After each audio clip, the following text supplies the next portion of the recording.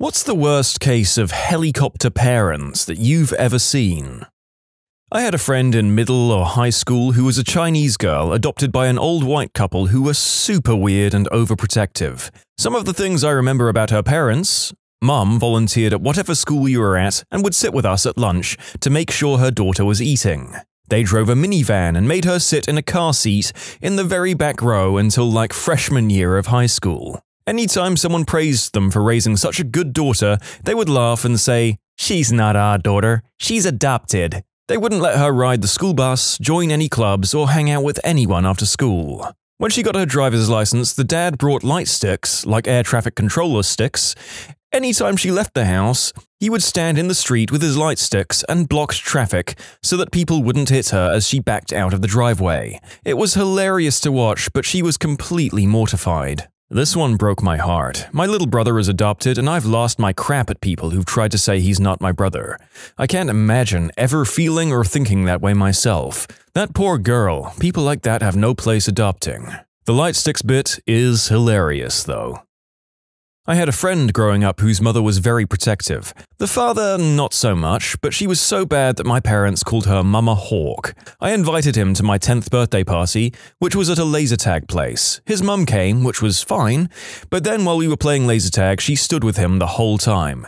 Didn't play, just stayed by him. Really? What was she protecting him from? He turned out surprisingly normal and now lives 1,000+ miles away from her. I'm not sure how she deals with that. She probably thanks her lucky stars every night that he grew up a fine, well-adjusted young man living on his own, all because she boldly protected him from those deadly, deadly lasers. My friend wasn't allowed to use scissors until he was in high school. His parents were insane. You should have seen their reaction when he joined the army. The army? Are you fricking insane? Do you want to live in constant fear? Do you want to have some psycho drill sergeant hovering over you and controlling your every fricking move? No, Mom, that's why I'm leaving home and joining the army. I can imagine that there aren't many harsher forms of rebellion for a child of helicopter parents than leaving to an organization where you're both placed in harm's way and often completely cut off from contact. Hopefully that kid established some boundaries afterwards. Had a roommate freshman year whose mother called every day and stayed the first whole week of school. Alright. She would also randomly fly up to stay a week or two in the same bed with her daughter, accompanying her to all classes, meals, and social gatherings. The mum was afraid her daughter would not be pre-med anymore and would do anything to make sure she didn't change majors. I think what made this an extreme story was the fact that her mum flew in multiple times in one year and called every day all the way from India to the US. I work at a university. We had a parent get worried because he had not contacted her in a while and wasn't taking her calls. We tracked him down and it turned out he was just ignoring her because she called multiple times a day and was driving him crazy. I was a resident assistant in college and received a call at 3 in the morning to do a wellness check on a resident. We lived in the townhouses and it was winter, so I had to bundle up and started trudging through the snow. I'm 3/4 of the way there when I get another call canceling the wellness check. The kid's mom was worried that he wasn't answering her calls. Turns out he was asleep at 3 in the morning. I was a charge nurse in a substance and alcohol rehab, and this 19-year-old kid was admitted for smack detox and treatment. His mum wanted to be there for the entire admission process, which isn't out of the ordinary for families. However, after the kid was admitted and shown to his room, his mum wouldn't leave. Detox patients would get assessments every 2 to 4 hours and were asked a series of questions to determine if they would need medication for withdrawal. His mother answered all his questions for him, and at the end of the assessment was like, "He'll take 10 milligrams of Valium for his anxiety," all while this kid lay in bed watching TV. In this particular rehab, visitors, cell phones, and laptops were allowed, so we couldn't tell her to leave until visiting hours were over. That time arrives and you guessed it, she's still there. As the charge nurse, I had the honor of asking her to leave. Mum looked at me legitimately confused and replied, "I have to leave? I was going to stay here with my son. There are 2 beds in his room, so I didn't think it was a problem." I then explained to his mum that the second bed needed to be kept open for another potential admission. Then I was yelled at for not providing her son with a private room and that this guy in the admissions department said she could stay throughout her son's detox and treatment. I told her patients weren't allowed to have overnight guests. She was appalled because she thought that because she was the mother that she fit into some kind of loophole or something. After she left, she visited every day and stayed from the beginning of visiting hours to the end. When she wasn't there, her son was on the phone with her. Needless to say, this kid relapsed immediately after he finished treatment. In conclusion, Enabler Mother actually wanted to stay in her adult son's room while he was in rehab. Jesus, that poor kid. If that was my mom, I'd use substances too. This makes me feel sad. She probably just wanted her son to get better. I mean, she was going about it in an insane way, but I don't even know what I would do if my son was in that situation.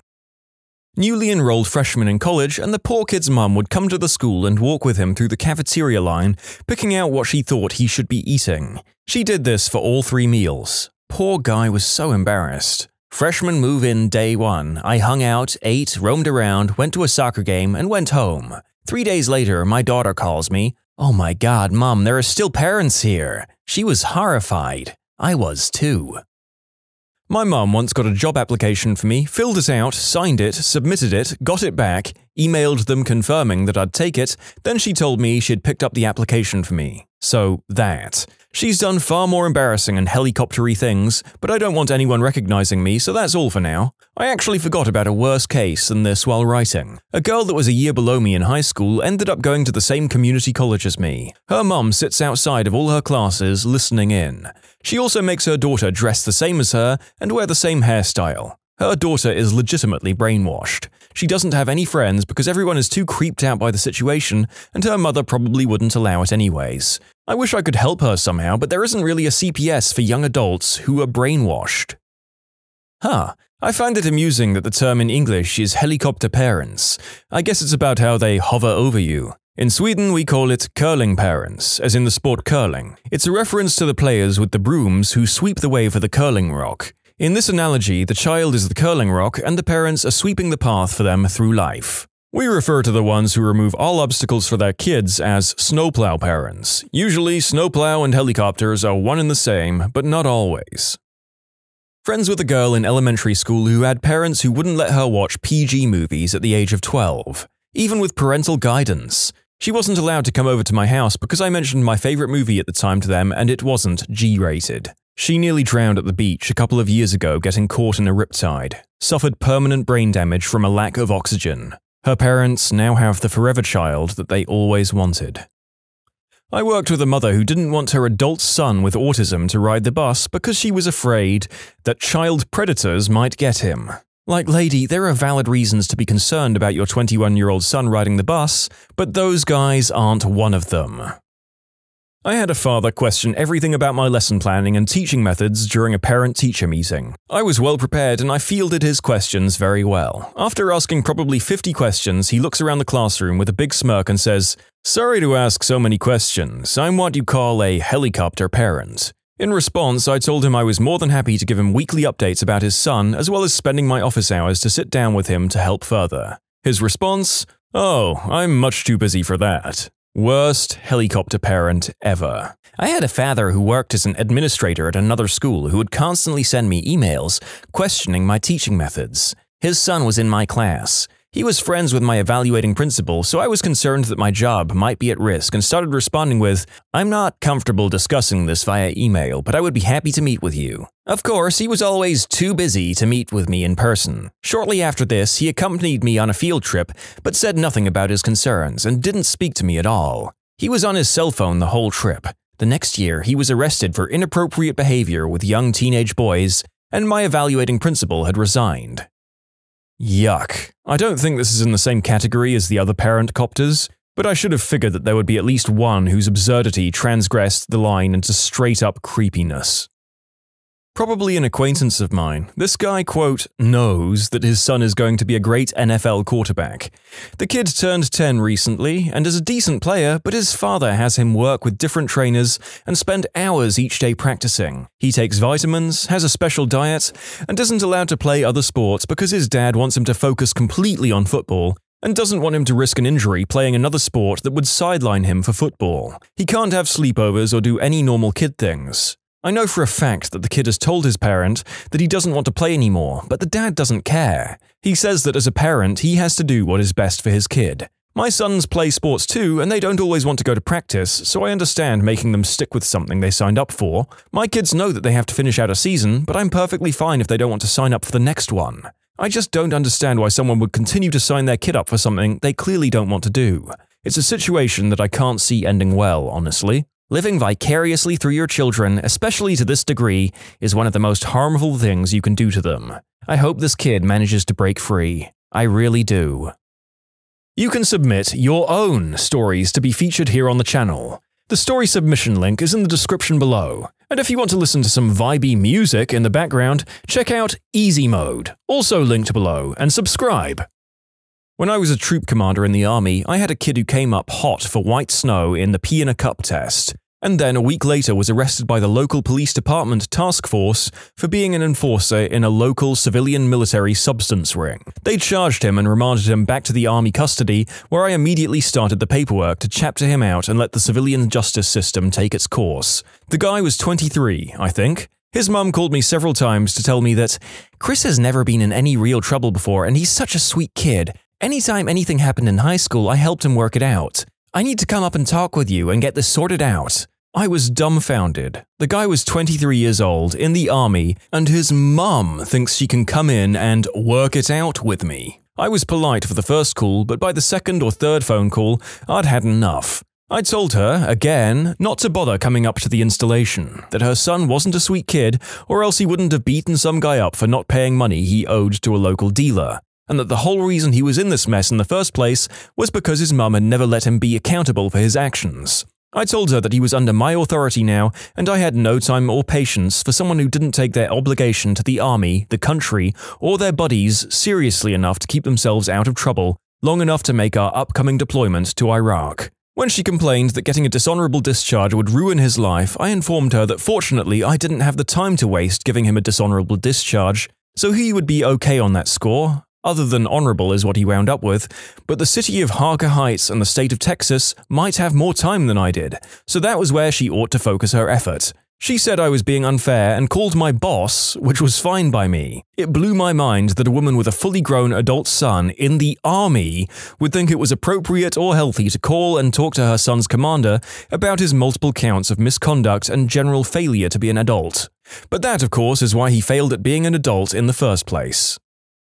Teacher here. A friend of mine had a mum who came to lunch every day with her kid from kindergarten to, last I checked, 2nd grade. A little much, but the kicker is she used to spoon-feed him. This child had no issues, was completely capable of feeding himself, but she insisted on feeding him so she could monitor what he ate.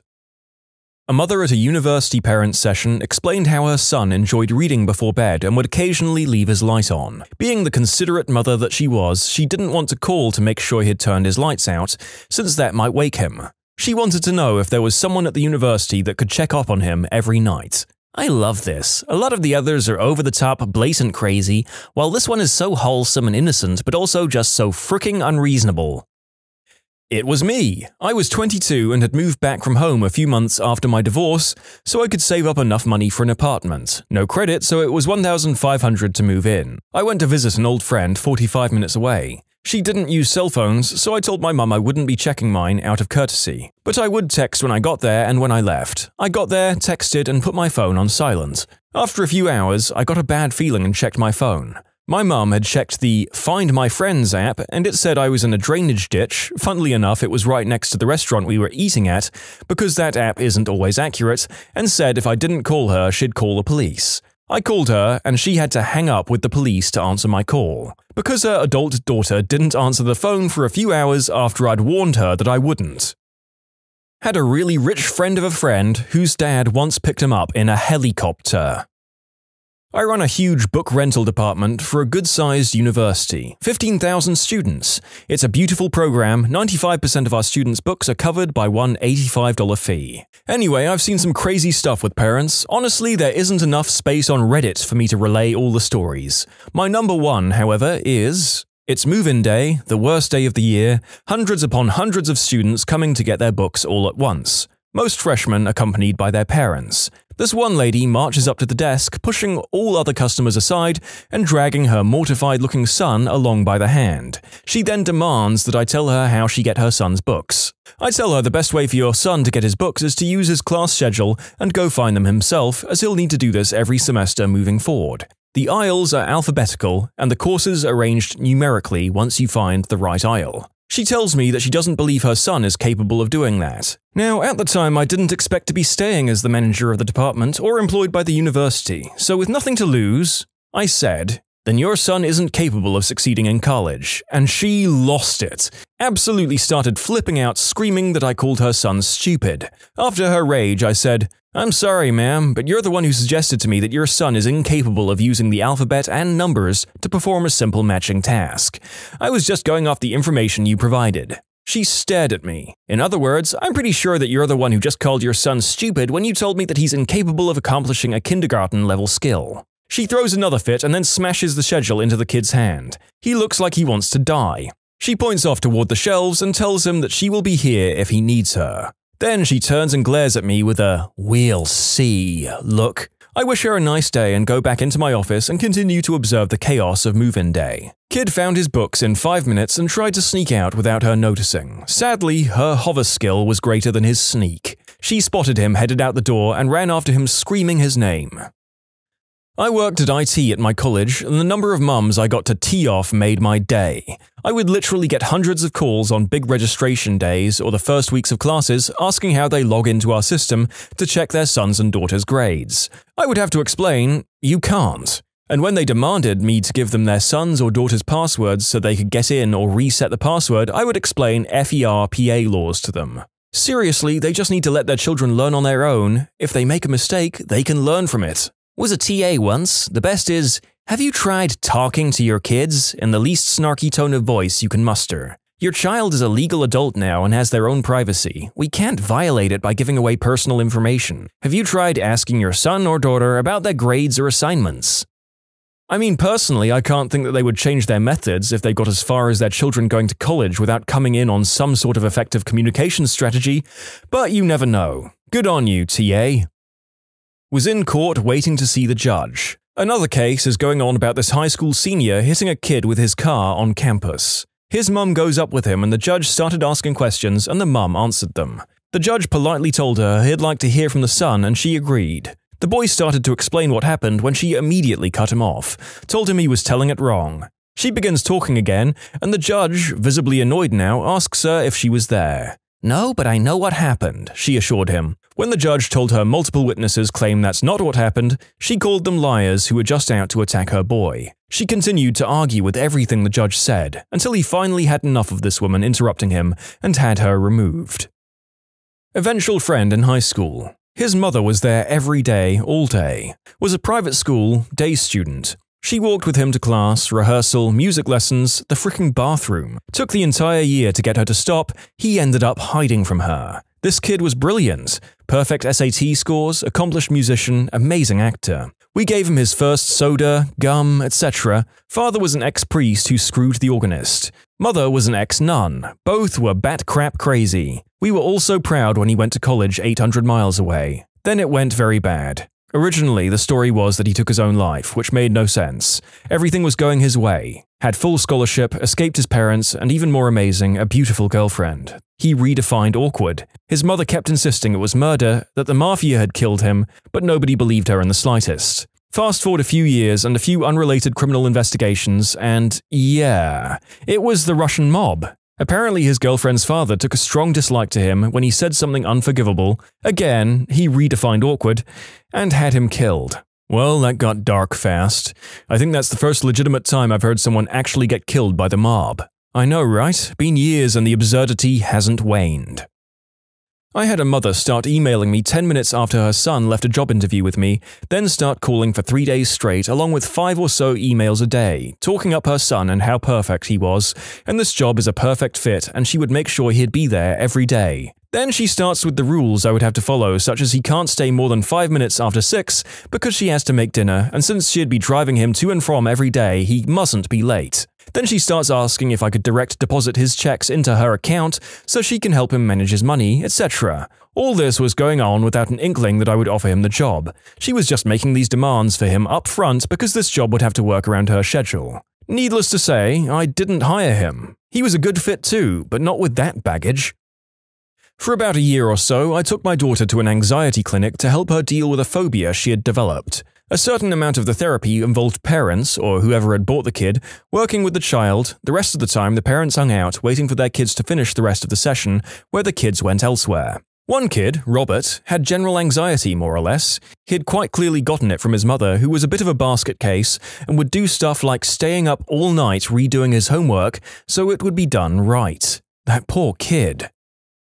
I'd arranged to play golf with a few mates when we were all around 18. One guy gets driven to the course by his mum, but rather than just being dropped off, she parked the car and decided to wait with us until it was our turn to tee off the first hole. And then she decides that she had better stay and walk with us for the entire 4+ hours of golf. A guy in the next group sees what's going on and intervenes, saying, "Hey lady, non-players are not permitted on the course, so you'd better just go home and let your son play golf with his buddies in peace." Oh, I bet that went over real well with her. The real MVP. When you subscribe, make sure to hit the bell to turn on notifications. Put the playlist on in the background to finish listening to all the stories, or if you want some vibey music to put on in the background, check out easymode. If you like Am I the Genius, give Am I the Jerk a shot. Everything linked in the description.